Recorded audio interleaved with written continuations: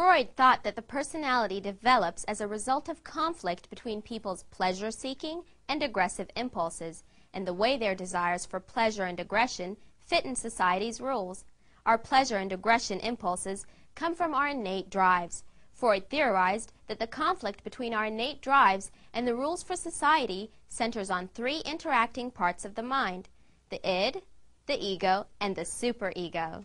The id is a real pleasure seeker, and it wants immediate gratification. It wants sex. Come here, baby. It's into aggression. Hey, I'll smash you to bits. And what it wants right away. Now! Give it to me now! The ego tries to meet the id's needs the best it can without letting it run wild and wreak havoc. The ego operates under the reality principle, keeping desires realistic and under control so they can bring long-term pleasure instead of pain and chaos. The ego mediates between the wild desires of the id and the restraints imposed by the superego. The superego is like a conscience that represents society's norms and values. It goes one step past the ego by considering not only the real, but also the ideal.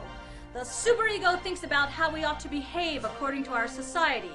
It uses ideas about morality that come from our parents and our environment, and gives us a strong sense of right and wrong.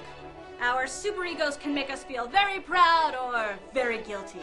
It often opposes the id, and the ego works really hard to reconcile the two. Freud said that